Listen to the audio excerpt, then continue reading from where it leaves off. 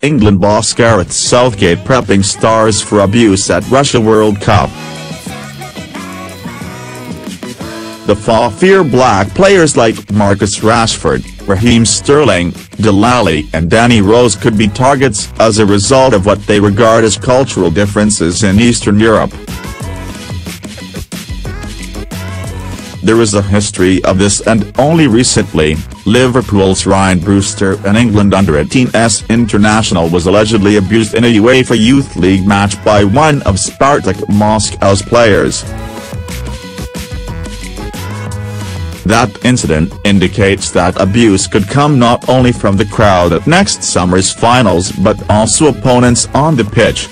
Brewster, 17, was top scorer for England when they won the Under-17s World Cup in October.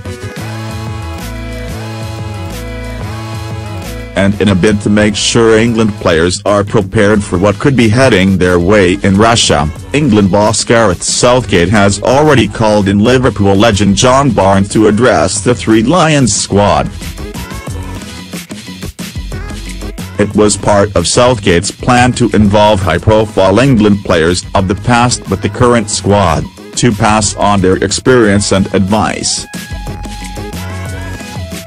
It is understood that one of the topics discussed by Barnes, 54, who won 79 caps for the Three Lions, was racial abuse in his playing days and how he dealt with it. To the current England squad, Barnes was a famous name from the past, who scored one of the country's greatest ever individual goals in a win in Brazil. But they viewed his experiences as relevant to the current day, particularly for the black players. Barnes was famously the subject of racial abuse not only while playing for England but also while on Liverpool duty. The FA have identified Russia, the World Cup hosts, and Serbia as countries where there is a significant problem in terms of racism.